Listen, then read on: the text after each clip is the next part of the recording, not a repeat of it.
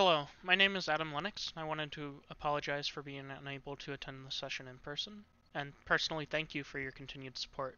Today I will provide a summary of ROS, UUV Simulator, and its capabilities, as well as where our research is currently and may go in the future. When I started this research, it required me to learn a lot, and one of the first things I had to learn starting as an undergraduate is what is ROS, and what is this software and how can we use it. And ROS is at its core a message passing library. Basically, we can treat a device on a robot as a node, and then another device on the robot could be another node, and any communication between the two can be considered an edge. So using this idea, which is really simple but also really powerful, allows us to treat basically any robotics problem as a graph problem. And like all good computer scientists, if we can turn our problems into graph problems, we can solve the problem. So this is an example of what a robot may look like in ROS. Each device in the robot is one of these boxes, and then the lines between them are communication and the direction of the communication. Next, there's another aspect to ROS that comes in this toolkit, which is called Gazebo. And Gazebo is the other side of ROS. It allows physical dimensions and physics to be applied to our robots. If it can be modeled in CAD or simulated in a game engine, then it can probably be done in Gazebo.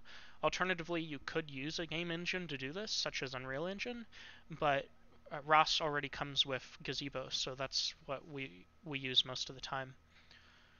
So the last two things that you might be interested in that are used a lot in our research are RViz and RQT, specifically RQT graph. RViz is kind of a tool there to allow us to see what the robot sees. So when a robot gets LiDAR information, it just receives matrices of uh, distances. But what we want to see it as is a projection of those into our environment. So these colored lines here are actually point clouds that are being obtained from like a lidar sensor on that robot that's way in the center as a little tiny dot as it's been rotating around. And then RQT graph is a way of us seeing those nodes that exist in the robot and what services it has. Using these services, we can do a lot of debugging as well as finding possible areas where our ideas might be flawed. Next, what is UUV Simulator? So normal land-based robotics environments or even some air-based robotics environments are very well supported in ROS, but marine environments are not as well supported. So UUV Simulator was a project to kind of address this issue. It started in 2016 with the goal of implementing the Gazebo plugins and ROS nodes necessary to simulate the unmanned underwater vehicles such as ROVs and AUVs. And development continues to this day with an active Discord community and a constantly updating GitHub. The community is great. They will answer pretty much any question you throw at them, and if they don't have a solution, they'll work with you to try to find one. So I'm going to cover a couple of the capabilities of UUV Simulator at this point. Specifically, there are two robots that are already built into UUV Simulator that we have modified and we use in our research or we might use in the future. So my favorite robot is the Rex ROV2. It's really easy to understand, and there's quite a few sample programs for it that you can use to kind of get your hands dirty at the beginning. So it has 6 degrees of freedom, but with a limited pitch and roll, and it is naturally buoyant. It comes with a camera and a couple of built-in sensors, such as GPS and pressure sensors. And it has support for arms or manipulators if we ever need those in the future. So it idles either by floating to the surface or by maintaining its current position in the water. And our personal version of this has had the addition of another camera and an Azure Connect LiDAR sensor added, which we can simulate the LiDAR information and we can add noise to it and it'll become really similar to what a high precision sonar for imaging might be, which could be really useful in an underwater environment. And having the addition of another camera might allow us to fuse the data together in the future for more accurate results. Our next robot is the ECA A9. I don't actually know what any of that stands for, but it has 6 degrees of freedom and navigates similar to like what a torpedo or a missile might navigate like. It steers with its fins and it has a single thruster at the back.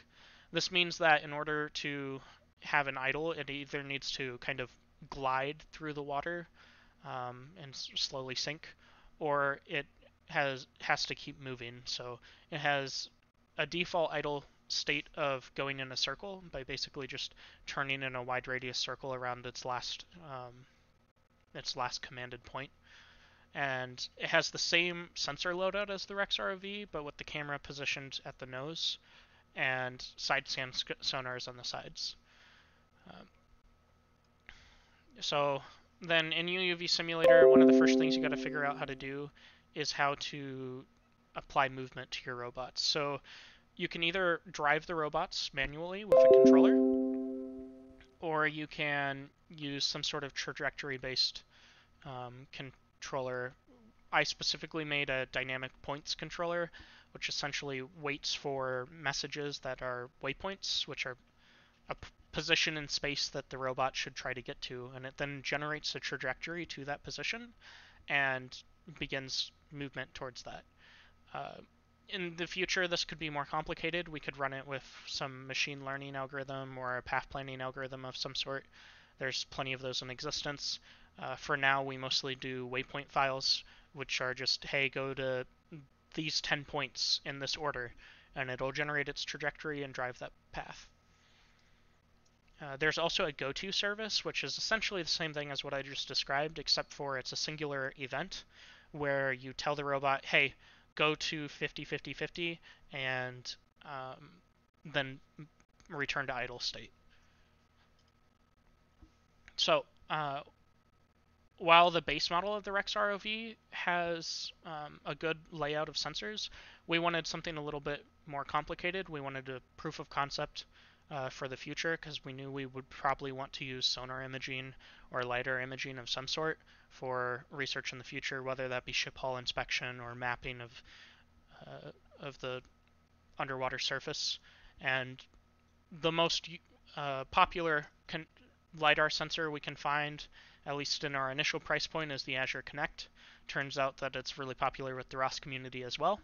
So we were able to find the Azure Connect library from Microsoft and implement it onto our robot through some ROS libraries and modify the current Rex ROV to have a LiDAR sensor that we can use.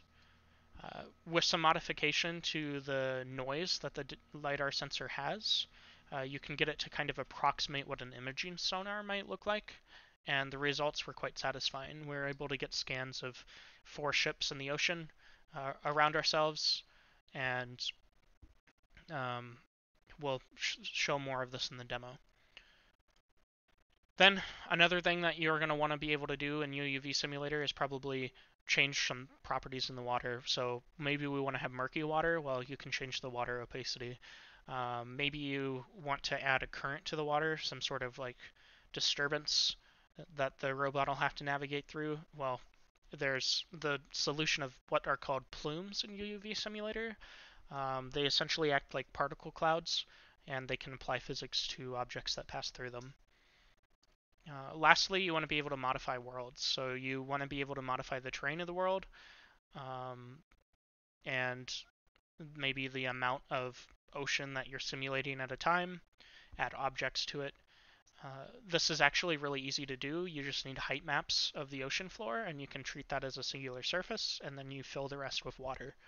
And you can either treat the water as being perfectly clear, or we can change the opacity and add currents as we want.